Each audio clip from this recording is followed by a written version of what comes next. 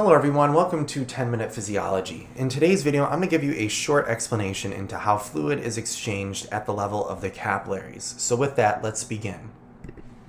So I'd like to start off by first giving you a short explanation on what hydrostatic pressure is, because hydrostatic pressure is incredibly important for the determination of where fluid is going to flow in the capillaries.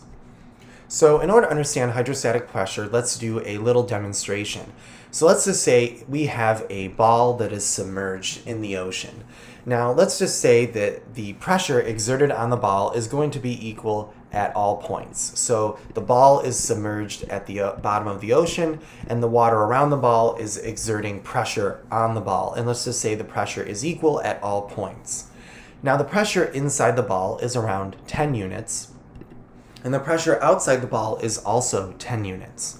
So what's going to happen to the size of the ball?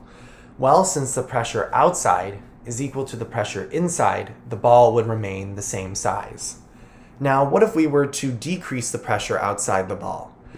Well, if you were to decrease the pressure outside the ball to 8 units, which is less than the pressure inside, the ball would expand. And that's because the pressure inside is greater than the pressure outside. Now, what if we were to increase the pressure outside to around 12 units? Well, since the pressure outside is greater than the pressure inside, the ball would collapse. So the hydrostatic pressure is the difference between the pressure inside the ball and the pressure outside the ball. And we can use this equation also for the capillaries, because in the capillary, we can replace the pressure inside the ball with the pressure inside the capillary. And we can replace the pressure outside the ball with the pressure outside the capillary. So the hydrostatic pressure is the difference between the pressure inside the capillary and the outside of the capillary. So the second important pressure that is important in determining where fluid is going to flow is the osmotic pressure.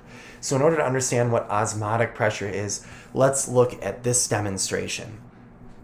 So here we have a beaker that is filled with water. And let's say that we put a semi-permeable barrier between the two compartments. So we have this semi-permeable barrier that is only permeable to water. So in other words, only water can pass through it.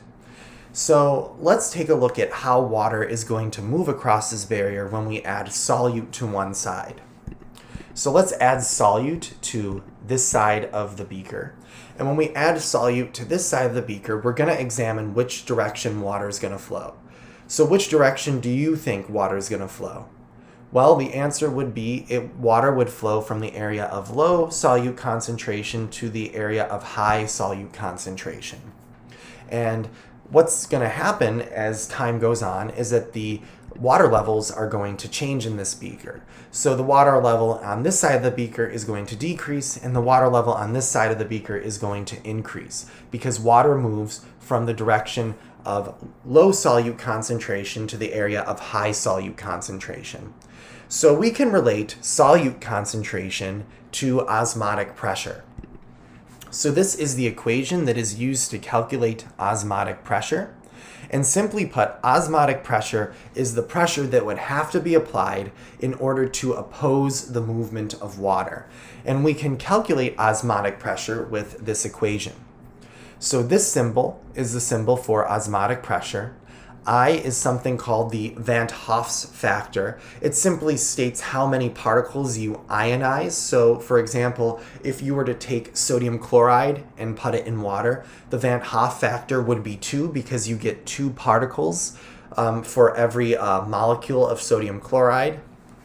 And whereas the Van Hoff factor for glucose would be 1 because that particle does not ionize in solution. Another one would be m. So m is the second variable we see in this equation, and m represents the molarity, T represents the temperature, and R is a constant. Now, from this equation, we can see that the osmotic pressure is going to increase when we increase the concentration of solutes. So when you increase the number of particles in solution, you increase the osmotic pressure. So what follows from that is that water flows from an area of low osmotic pressure, which we see right here because there is no there is no particles in this solution. So it goes from an area of low osmotic pressure to an area of high osmotic pressure. Now, we can put these two different types of pressure together in order to determine how fluid is going to flow across the capillary.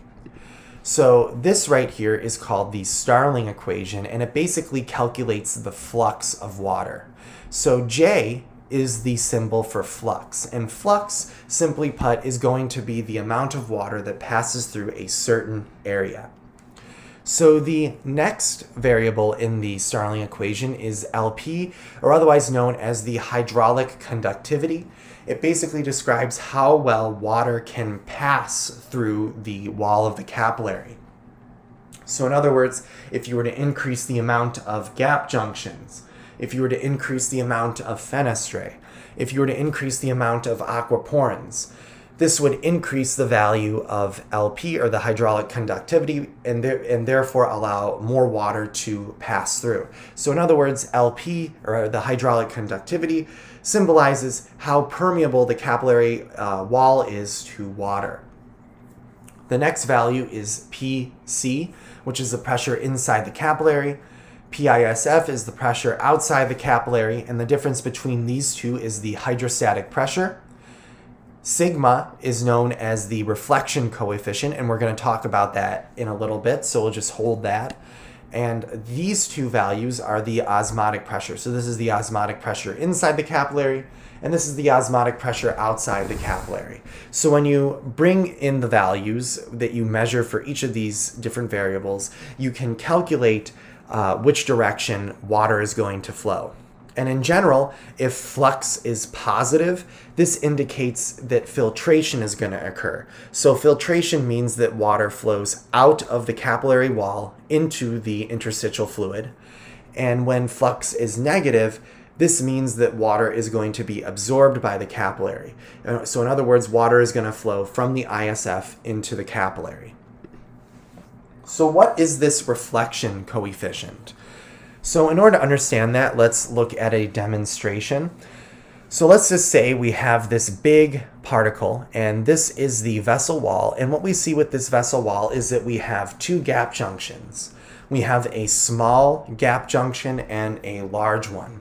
So when the particle passes through the blood, it's going to hit this first gap junction. And what we see here is that the particle is way too big for this gap junction, so it cannot pass through easily. And then when it goes to the next gap junction, it still is too big for it.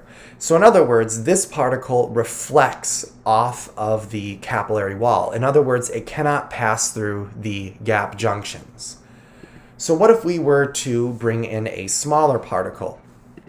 Well, when the smaller particle goes to the first gap junction, it's too big to pass through, so it reflects off of it.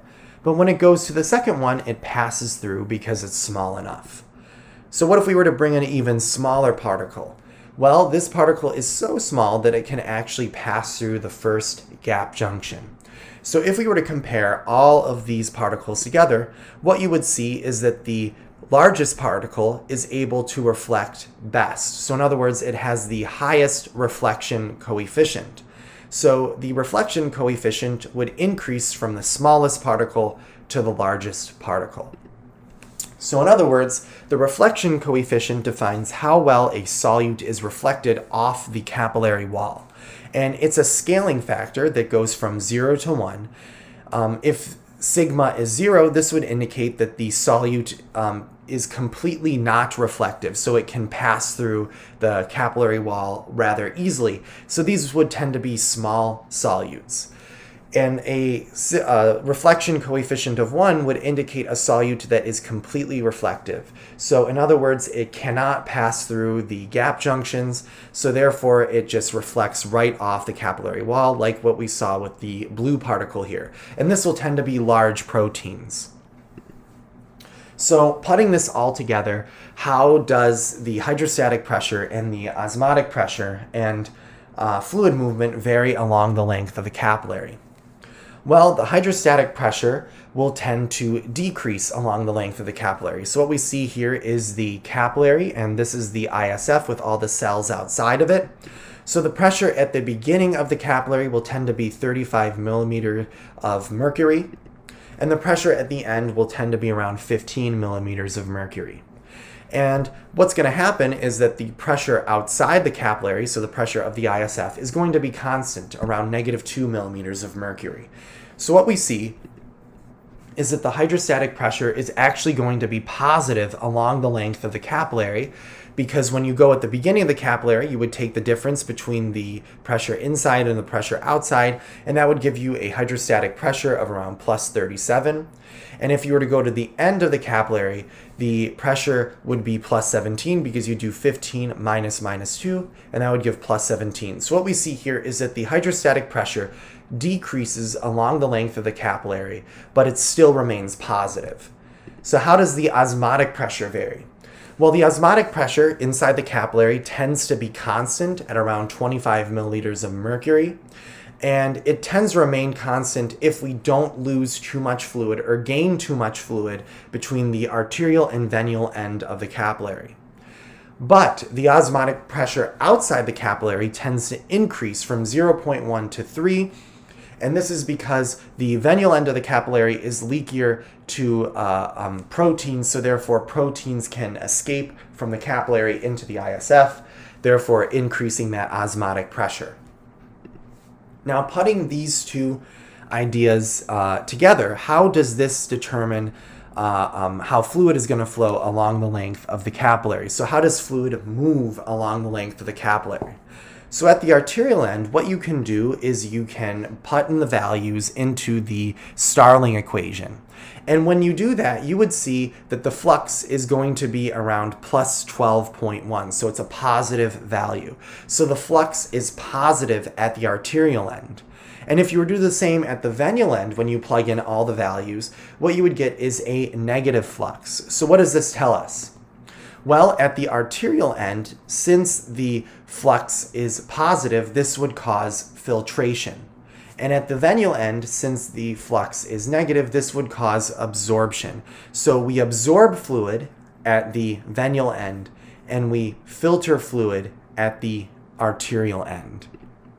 So in summary, we talked about what hydrostatic pressure was and what osmotic pressure are. We also talked about how we can calculate the osmotic pressure and how we can calculate the flux of fluid. We learned that a positive flux means filtration and a negative flux means absorption. And then lastly, we saw how filtration tends to occur at the arterial end of the capillary, while absorption occurs at the venial end. So I hope this helped you understand how fluid moves in the capillary, and I hope to see you next time. Good luck with your studies.